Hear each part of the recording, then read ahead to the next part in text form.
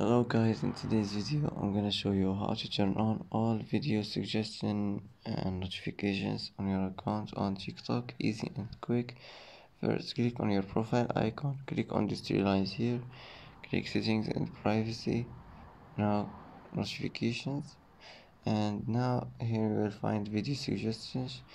Just click like this and it will be turned on, and that's how to turn on all the video suggestions notifications, and that's it.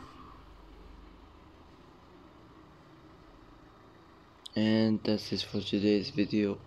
If you like this video, don't forget to like and don't forget to subscribe, and I hope this video is helpful for you, and thanks for watching till the end, and see you in the next video.